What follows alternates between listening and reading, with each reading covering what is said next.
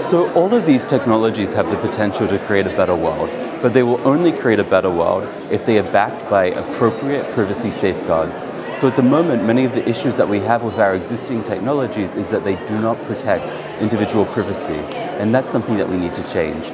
So if we want to be able to harness these new technologies, be they blockchain, artificial intelligence, cryptocurrencies, we need to make sure that we have data protection regulations that are fit for purpose and actually protecting individual privacy.